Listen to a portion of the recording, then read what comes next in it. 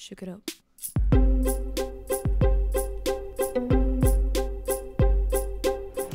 It is Wednesday, it is the 12th of June, it is just after 9 AM, I've just fed the dogs, I've been up since about 8, because as you can see I'm a little bit more put together than I normally am first thing in the morning, and I'm just about to have my vitamins. I started taking collagen, just got it on Amazon, and we'll see how that goes, because apparently it takes about 4 to 6 weeks to see any difference, but it's meant to like plump out your skin and, you know, bring back the elasticity, all that kind of stuff. As usual, I'm having severe fringe problems, and I'm just going to take all my vitamins, and then I have to walk the dogs because they've had their breakfast. Today is quad day, and I'm going to just take you through my training for quads, because a lot of you ask about the fact that I'm quad dominant and I have quite strong quad muscles. A lot of people would think that when you have big quads, that you should just stop training quads and concentrate on glutes and hamstrings and not focus on them at all, not have a focus day for quads. But I've tried that before and it didn't work, so I'm just going to take you through my workout today and show you that being quad dominant shouldn't result in you not training quads, because they will just look flat, they look untoned, and you should still train every body part regardless of how big or dominant it is. You just have to kind of adjust your training for that body part. So for my quads, I tend to go more high volume. I don't go as heavy as I possibly could go, because I don't want to build up the strength, but I do want to get that toned, nice svelte look in my quads and keep them looking full, because you don't punish a body part because it is strong and dominant over the rest of your body. You still have to train it. So I'll do that later. I'm gonna get it in this morning before breakfast. Then I'll have some breakfast. Might do a bit of a physique update for you guys. I have to get my lashes done later. They're looking pretty good, but I get them done religiously every 2 weeks. And Ursula, if you're in kind of northern part of England, Ursula is, yeah, she is the best in the area. She has like won competitions and everything for her skills. Her lash studio is amazing, and I don't talk about it enough because she just has me looking on Physique all the time.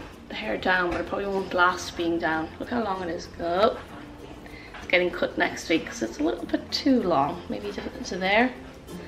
That is the plan for the day. Take you through it. Come on, Bailey. So I'm out walking in a field, watching my dogs take dumps, as you do. I'm gonna go and have one of my muffins, and then I'm gonna go to the gym and hit up my quad and calf session. I only do one exercise for calves per week because I do have quite big calves, so I don't necessarily have to grow them. But again, you do not ignore a body part just because it's dominant. You still should train them. I do 5 sets, no, I do 6 sets, and I alternate the foot positioning, just hit every kind of fibre. But this is my cardio now. This great weather in the UK, the dogs are getting great big walks because we're not worried about getting wet and stinky. But hopefully we'll find a house soon and we'll move and they'll have a whole new routine. Good girls.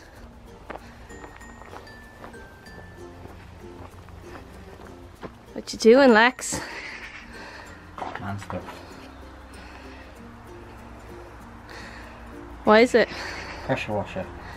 For what? It's so powerful, you could kill a pug. But you're not going to. Disclaimer. Pug and Frenchie still intact. I promised you a treat, so I'll get you one. Having fun. Lex is out power washing his car. I want to share this with you. It is amazing. It is the chocolate coconut almond blend from Cliffia Farms. I picked it up in Sainsbury's, and it has really good macros, because most of them, if you have chocolate milk, it adds in the carbs, but this is 1.9 fat, 4.4 carbs per 100 ml. I've just been adding it to my coffee and it kind of gives it a mocha kind of taste.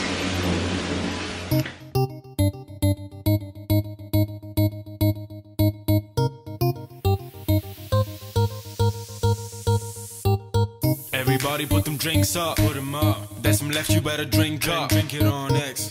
Oh, you wanna know why? Watch, cause we all gon' bounce. Now the sun gon' down. Don't save money cause we go all out. Save money. I know I'm gon' flex.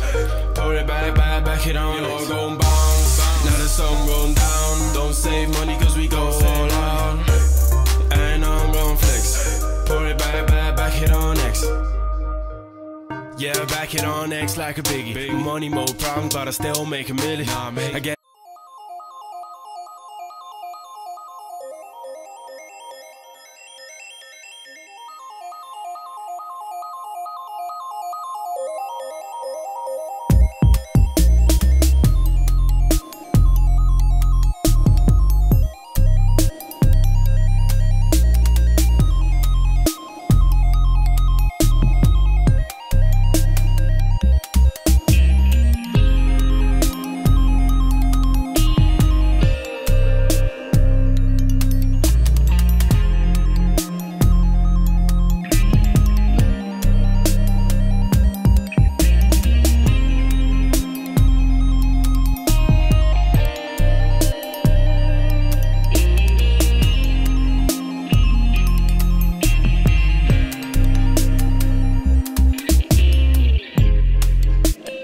workout complete. I'm going to feel it tomorrow. It is a good quad burn, and to be honest, I'm pretty sore. This is my 3rd day in a row training. I'll probably take tomorrow off. I am currently training 5 days per week, so I do leg day, upper body day, leg day, upper body day, leg day, and then I usually take a rest and go back into leg day again. But my 3rd leg day, as I've shown before in previous videos, so go check it out if you want to, I am doing a more dynamic day on my 3rd day. So the 1st day is a glute and hamstring focus. 2nd leg day is a bit out of breath. 2nd leg day is a calf and quad focus, and then the 3rd leg day is where I'm moving a lot more. It is kind of trying to target the underbutt, the glute hammy tie-in area, but it is kind of more movement to try and, I don't know, tone up the back of my legs and just get myself moving a bit more rather than just kind of stagnant weight training. My upper body days now are split. I used to do biceps and triceps on the 1st day and then shoulders and back on the 2nd day, but I felt like shoulders and back is kind of big day, whereas I find biceps and triceps kind of an easier day. So now I've split it into, it's really warm actually, I've split it into triceps and shoulders on my 1st day, and my 2nd day is biceps and back, and I find that more enjoyable. So if you're kind of stuck in a rut with your training, don't be afraid to change it up and just change things around a bit. As you saw, I just did 4 exercises. Sometimes I'll add in an abductor exercise as well on my quad day, but it is hard to target your quads without doing squats, and I don't want to do squats because I've injured my lower back before and I'm just really wary of doing squats. And to be honest, squats kind of train everything. It's glutes, quads, a bit of everything. So I'm just going with what I'm training right now and I'm really enjoying it. If you have any suggestions for other exercise that I could be doing to help my quads, obviously I'm not trying to grow them, I'm just trying to tone them up, hit me up down in the description box. I appreciate all your feedback because we're all trying to learn from each other here on YouTube. It's not about me knowing anything more than anyone else. I'm just sharing what I'm doing and what I enjoy to do with my training, and this is the kind of training that I enjoy to do, so that's why I'm sticking with it. When I get sick of it, I change it up. That's about it. You have to enjoy your training, otherwise you won't stick with it and you'll get bored and you'll end up quitting the gym and not being fit. I'm going to go back home now because all I've had is a protein muffin and a coffee, so I want to get some breakfast slash brunch into me before I go and get my lashes done. And then in the afternoon I might do a quick physique update for you guys and kind of go through where I'm at with my diet, because I've been kind of talking about training all morning. So I'm going to go through what my diet's about at the moment, what weight I'm sitting at, and maybe what future plans I have. So breakfast is a slice of black pudding, 100 grams of egg whites with some of the Eat Lean protein cheese that I get from Muscle Food, and then we have some protein toast with Marmite. And Lex is going for full eggs, 3 eggs, and I've added in some cottage cheese and some feta that makes it super fluffy and creamy. And then he also has got a piece of black pudding. So Lex is playing around with increasing his fats. My fats have also increased this week. Just due to my binge last week, my coach felt like increasing my calories might help keep me a bit more satiated. I feel that my binge was more related to my mood and the fact that I was feeling really down rather than anything to do with food, because I actually didn't struggle really in my prep at all. So we're just going to test it out for a week. My weight has pretty much remained the same. I've been at 118 pounds for the past 2 weeks, and it actually dropped by a half a pound since I come back from London. So that's with increase in food. So we'll see, that could be a good sign. For the next couple of weeks I'm going to be continuing with slightly higher calorie intake, and then we may be looking at doing another prep depending on how I fare over the next couple of weeks. I haven't it set in stone right now, but I would like to compete again about October time. So we're going to see how we go. I am feeling a lot more positive, mentally, physically, everything. So that is a big factor when you go into prep. You have to be mentally ready for it as opposed to just physically. It can be a mental strain, and the biggest part of it is getting over those steps inside your head rather than anything else. So I'm going to enjoy my breakfast now, and then I have to nip to get my lashes done. These are my improved lashes, just an infill, and I always fall asleep, always. I'm like chatting and then the next minute I'm like unconscious and snoring. I wake up to myself snoring every time I get my lashes done, but she's probably used to me now. So now I'm going to head home, and I'm going to go and get something to eat. I'm a bit hungry. All that sleeping wears you out. See, Rox, come up here. Rox. See, Bailey will look at the camera. Rox, Bailey, good girl. Oh, you're so stubborn. You're so stubborn. So I'm going to have one of my coffees. I put in the coconut almond milk, and I'm going to have one of these vanilla Kvarg high protein yogurts with some of this max protein granola that I got from Muscle Food. It's really good just to snack on. I swear I'm putting it on top as well. I make it all fancy by putting it in a culinary jar, but you can just keep it in a box. They're available on Muscle Food, and it's really good.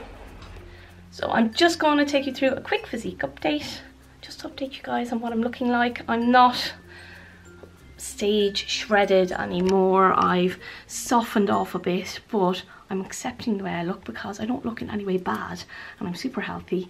And if you let negativity get in, then you look at yourself and see negatives, then it kind of gets in on top of you and it just takes over. So you have to start seeing the positives and roll with it.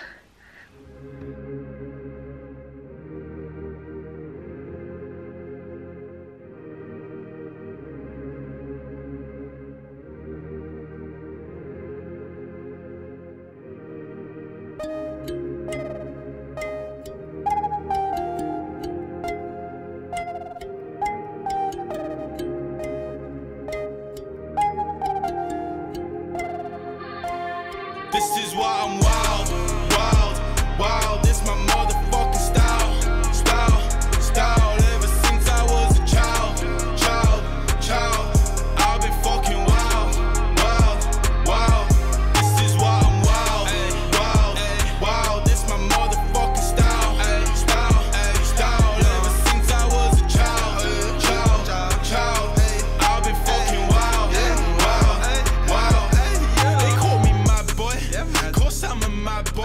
I've been raging all these years non-stop. Since today is a lovely dry summer day, I'm going to put some pants on, and then Lex and I are going to walk the dogs, have a big long walk like we did earlier, maybe go to the pub, have a glass of wine and enjoy the summer evening. It's all about balance, guys. Do not sacrifice time with your family, having a glass of wine here or there, meals out, things like that. Don't sacrifice that just because you're on a diet. Yes, sacrifices have to be made, but quality time with your family and friends should not be sacrificed at all. I'm going to leave it here. hope you enjoyed the vlog. If you have any comments, any feedback, please comment below. Make sure to hit the like button because interaction on the channel is so important. If you want to push me as a YouTuber and help me out, please hit the like button. Give me a thumbs up.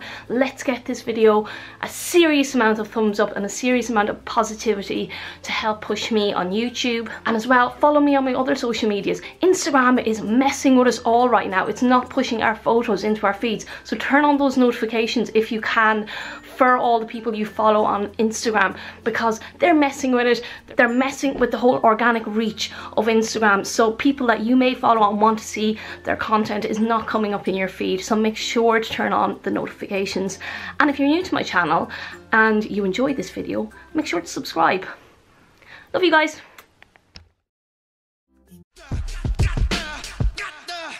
Cause if I only had 100 fans, I'd take them all to dinner, talk about the people that we used to be. If I had 100 fans, flying all the parents, ain't nobody paying, I'll be buying the drinks. And we would party, and we would dance, and we would throw up all them hands until they turn to clouds. Yeah, I got you now, if I only had 100 fans. Life's too short to be an asshole.